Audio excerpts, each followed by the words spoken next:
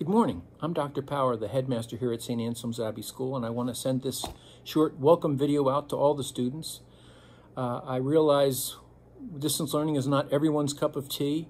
It's a little bit like trying to eat ice cream through a straw. You get some nutritional value, but it's nowhere near the same experience, and we all understand that and look forward to a time when we can all be back together on campus. This morning, I'd just like to tell you a quick story, I shared with some of my colleagues last week, and it goes like this. My friend Kirk's a teacher. He was driving through a very dangerous town very late at night when from out of nowhere, a naked man brandishing a tire iron jumped in front of his car.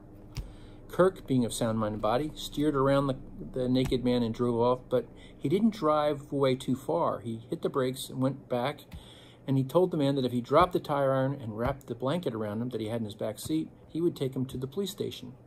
The naked man obliged, and along the way, Kirk learned the backstory, which was this. It had been a very hot night, and the man had been sleeping in his birthday suit.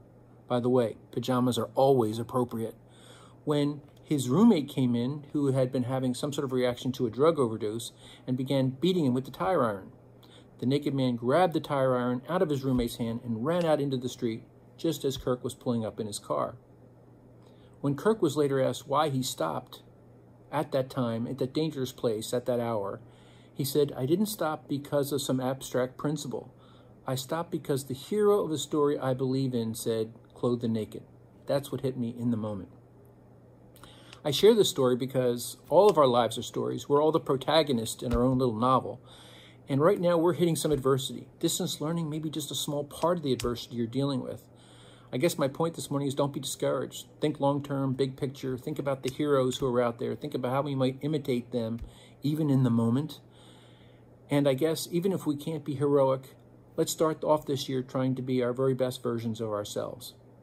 Anyway, enough from me. Thanks for listening. I really look forward to seeing you all back on campus as soon as possible. Thanks again.